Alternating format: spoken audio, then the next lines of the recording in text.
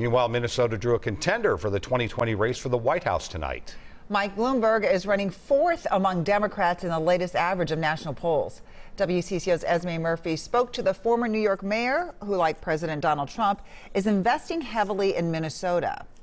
If you don't vote for Amy, vote for me. With a nod to Senator Amy Klobuchar, former New York Mayor Mike Bloomberg says he is all in Minnesota, a state Donald Trump almost won. And we can't take states like Minnesota for granted because our margin of victory here was only 44,000 votes, and that's why we're not waiting to organize.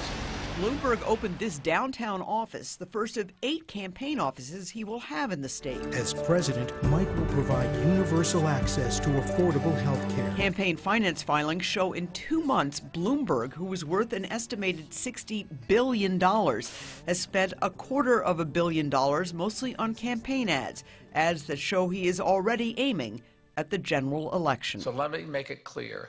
I am running to defeat Donald Trump. Bloomberg is just the latest presidential candidate to campaign here. Senator Klobuchar, of course, announced here. Senator Elizabeth Warren had her biggest campaign crowd to date here this summer, and Senator Bernie Sanders has visited repeatedly. We are going to win this state. And so has President Trump, whose national campaign spokesperson says he will be back. Safe to say we'll be back in Minnesota. We are absolutely investing in the state, and we are making a heavy play for the state of Minnesota.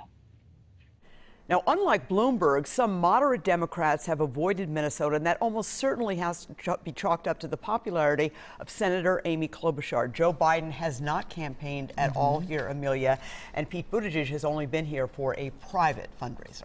Well, if Bloomberg's trending fourth in the polls, Amy Klobuchar is in fifth, right? In some of these national polls, he is definitely ahead of her, absolutely. All right. Thanks, Esme.